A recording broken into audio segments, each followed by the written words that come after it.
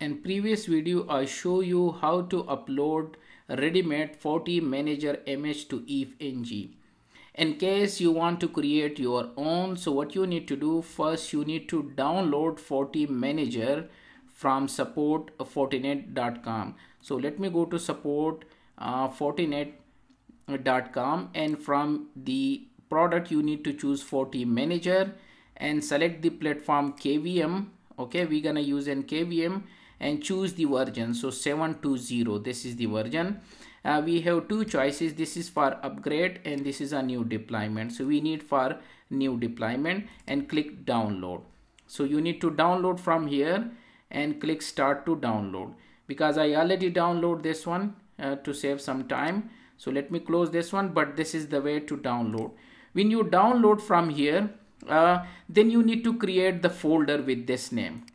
Up to this point the name has to be the same and it has to be in small letter Fortinet, and after that you can put the FMG, that this is FortiManager, and then you can put the version and build number. Okay, so I will copy this one. And who say this? Basically EVE-NG say that for any Fortinet image, FortiGate firewall, either FortiSGT, FortiMail, FortiManager, the folder name has to be Fortinet. Okay, so that's why I follow the rules. And let me go to our directory OPT UNITLab adds on KeyMeU, and here go to new directory and put them this name Fortinet. Okay, and click OK. So the folder is ready.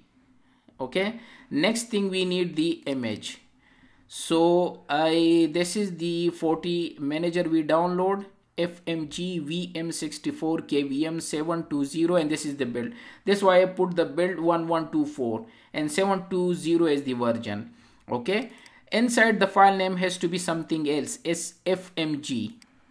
Drag this file to this folder. Okay, but we are not done here. Next you need to create a second hard drive, and also you need to rename this one. So let's rename this one. They say the name has to be like this. It should be 2 file. Yeah, so let me copy this one and let's go back and rename this one F2 and rename FMG to this one.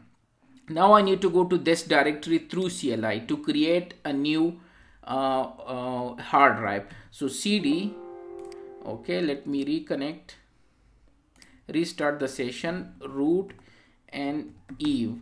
Okay, what I need to do, I need to go to this directory CD OPT UNITLab adds on KeyMeU, then Fortinet, and then Fortinet FMG. It should be FMG.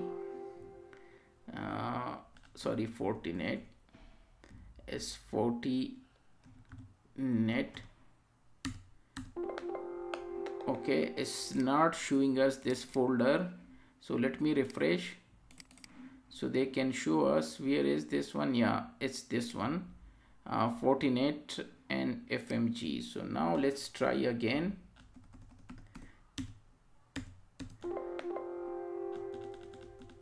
KeyMeU Fortinet. It means this folder name there is a dash or something, so we need to remove their dash.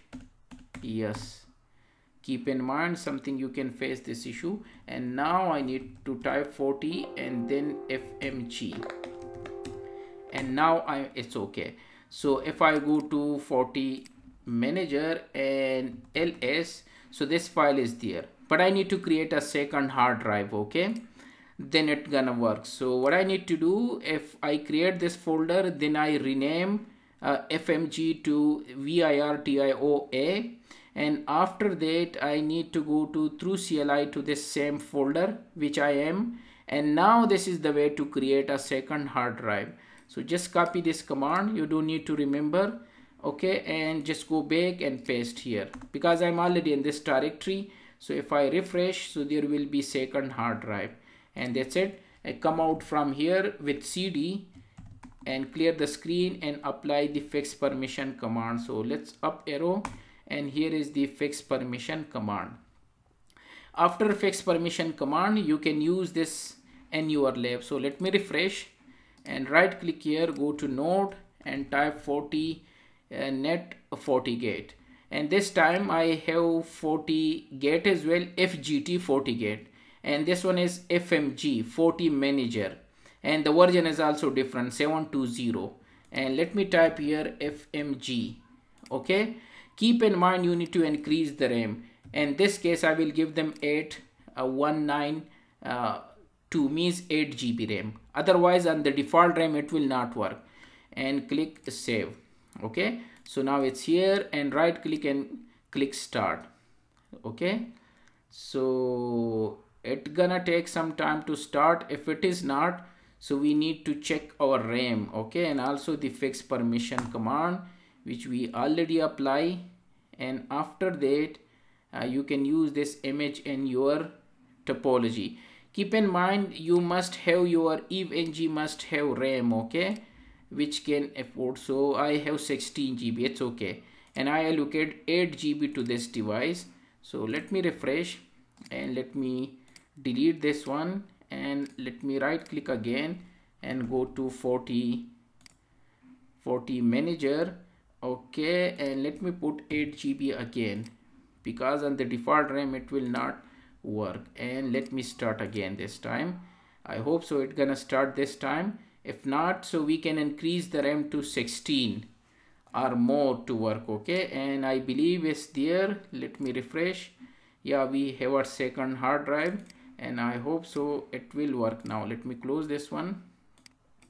Okay, so it's not working on 8 GB. So what I need to do, let me refresh and give them more RAM. So FortiNet, FortiGate, FortiManager, and this time let me allocate 16 GB. So let me see if it can run on 16 GB and start. Okay, and let's see, on 16 GB RAM is also not working, even though it has to run on 8 GB as well. You can face this issue on the RAM. The only issue you will face the RAM. So FortiNet, FortiGate, FortiManager, and let me locate them at 1 is enough, I believe. It has to work on this RAM. Okay, and let's start. Okay, so what you need to do, you need to restart. So let me log in root Eve. Okay, and let me reboot the device. Sometime when you upload, if you have a less RAM, if you have more RAM in your system, then you will not face this issue.